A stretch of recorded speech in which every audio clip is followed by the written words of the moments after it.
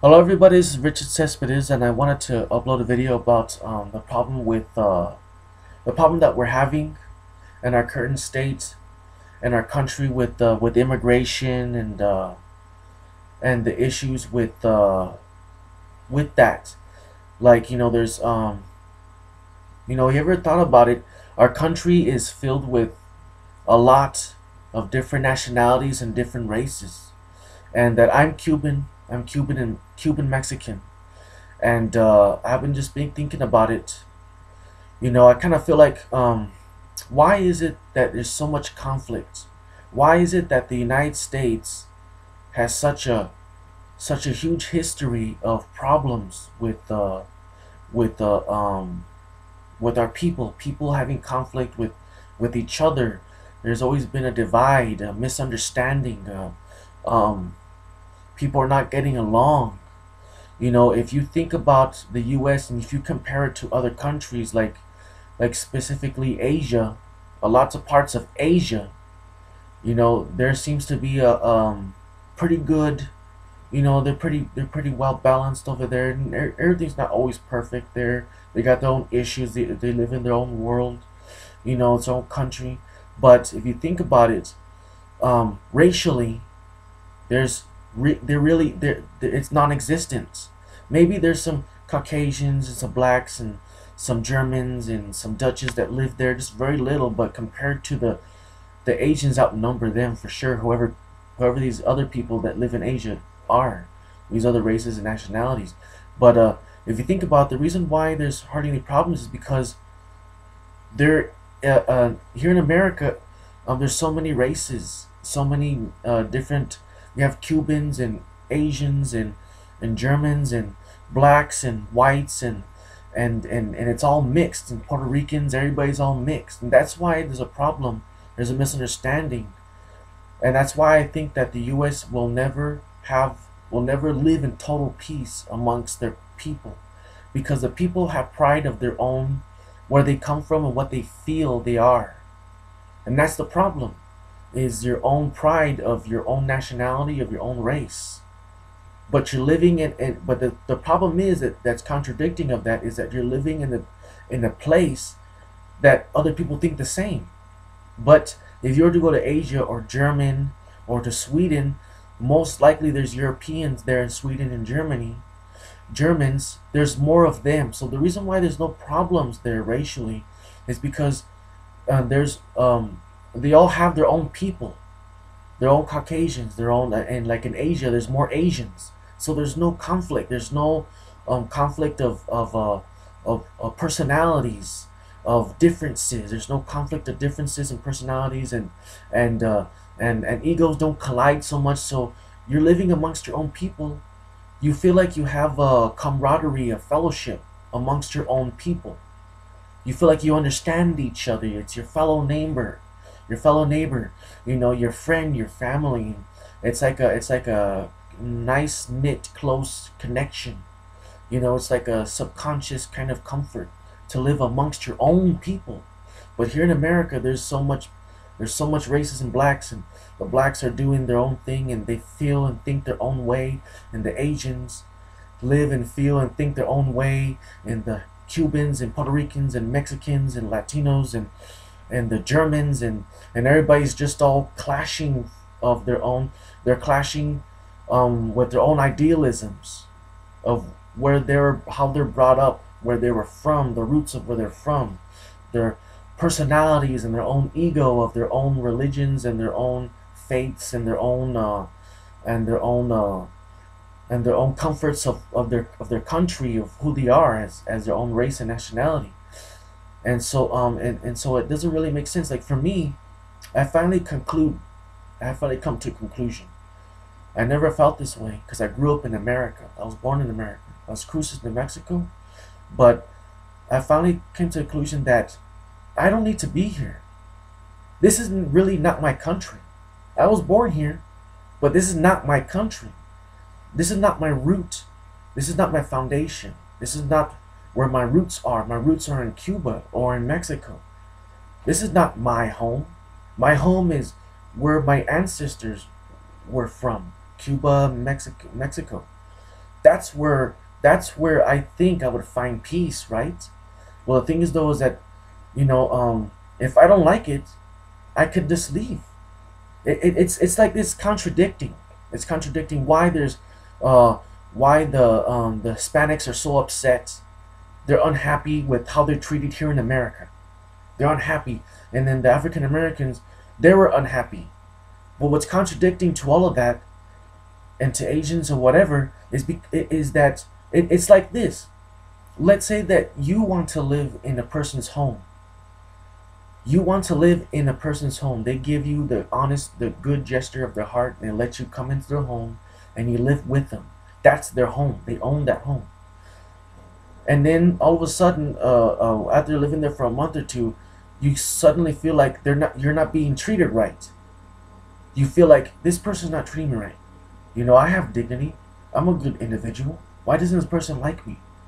And then you, as an individual, as a guest in another person's home, as a guest, you have the audacity to stand up and protest against a person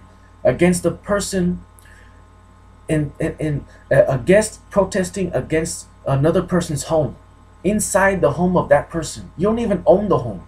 You have the audacity to stand up in a person's home and revolt against the way the person treats you while you're in their home. If you don't like it, just get the hell out of there. That's what I'm thinking. If you don't like the way you're treated in another country, if I were to go to Germany or to Asia, and if they didn't like me, they have every right, because I went to their home. I went to their home. I spent my money, and I went over there to bother them, to go live in their society and their way and their own way of thinking and feeling and doing things. And I went over there. I went into their home. They let me in, and if they don't like me, then they have all the right to show all the anger and the disgust toward me, because I'm in their home. I don't belong there. I wasn't born there. So what should I do? I should just get up and get the hell out of there.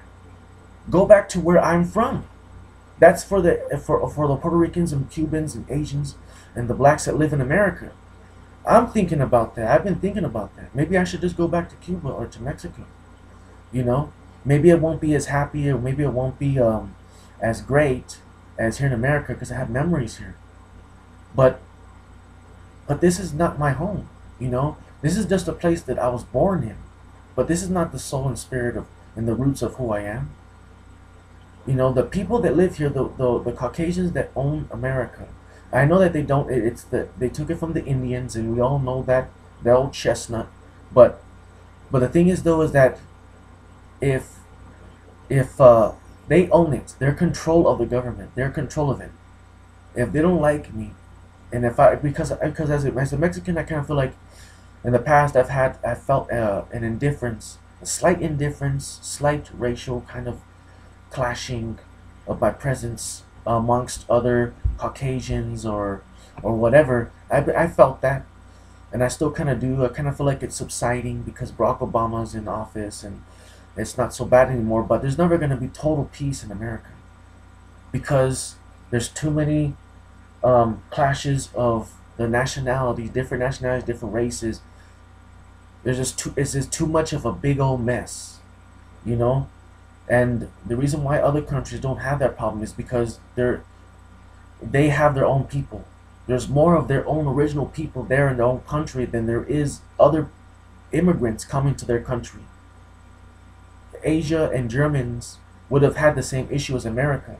If other Asians went to Germany, and if Germans went to Asia, and there was more of them, then it would have been just a big old cluster F, you know, for them, just like how America is. That's why there's never going to be any peace, and that's why I just want to put this video up, and that's the way I feel. Is that really, you know, if the person brings you into their home, you're living in their home, they give you the graciousness of letting you having your presence interfere subconsciously interfering with their mental energy, with their flow, with their presence, another presence entering a home that has already set their own ways, set their own rules. They let you into their own home, and if and then one day, as a guest, you feel like you're being mistreated.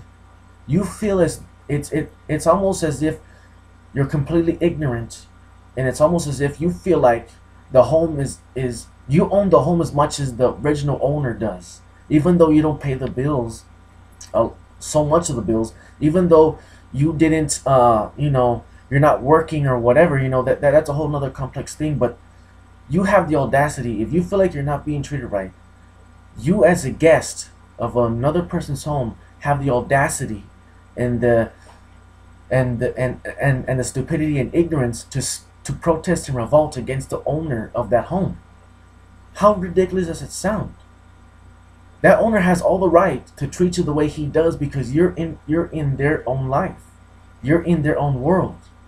You, as a guest, you have to step back and say, you know what? I have to just go. Yes, I have created my own rut. I feel comfortable here, but this is not where I'm from. This is not where I'm from. If they're not treating me right, they have all the right because they were here first, basically. And all the Indians were, but the Caucasians have all the right to be angry or whatever because it's just a big problem, anyways. It's just too congested, too much races in America. Too much problems. And that's why other races like Asia doesn't have those racial problems because there's nothing but Asians in Asia. And they all understand each other. They all feel a camaraderie amongst each other because there's nothing but them around.